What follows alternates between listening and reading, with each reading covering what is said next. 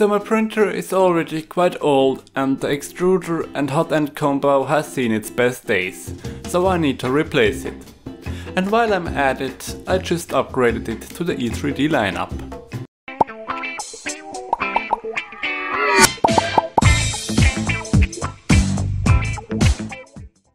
So before I can replace my old extruder and hot end, I of course need to know what I want to replace it with. To get a rough overview, I watched Thomas Salander's video about hot ends. And after that it was pretty easy choice for the E3D V6 hot end.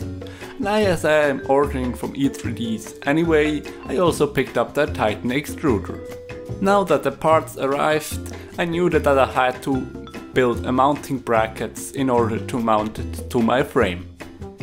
But to do that I still need my 3D printer, so I didn't disassemble the old hot end until I printed this part. But in order to do that I first need to assemble the new hot end and extruder.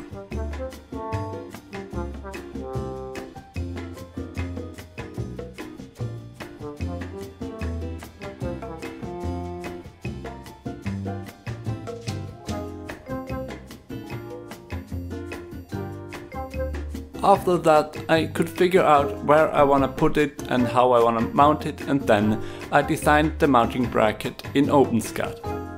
The printing was quite complicated as the old hot end was leaking everywhere and there were drops of filaments everywhere on the build platform, so it was a quite messy job and I had to do quite a lot of cleanup. But the part was usable enough to the point where I can use it to print a better one.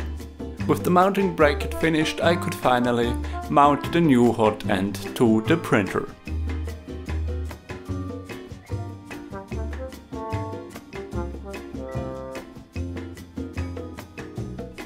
And next step, of course, is a test print. But before that, I needed to calibrate the extruder. In order to do that, I marked about 60mm above the extruder and then extruded 50mm, and then it should be left with 10mm in the theory. I didn't have any left till the mark, and so I knew that I was extruding too much. So then I could calculate how many steps per millimeters I need. In order to write it to the printer, I opened Repetier Host and went to change the EEPROM settings. These are like firmware settings on the printer itself. Then I just punched in the new number right there and hit save, and now it is saved to the printer. Now finally I could do a test print, and this is what came out of it. As you can see, it didn't quite finish as the filament got jammed in the heat break. After some research and lots of trial and error, I found out that I needed to print at a lower temperature and I needed to run the fan on the hot end at 100%, which is quite loud, so I didn't want to do it, but it is necessary. And I also added a DIY oiler with just a sponge. That then resulted in good prints, as you can see. This is a business card for a different project. And you can see that it is really smooth and the text is quite sharp. This is a comparison to my old printer. The reason why this printed so well is because the layers take quite long, and so there is enough time for them to cool off.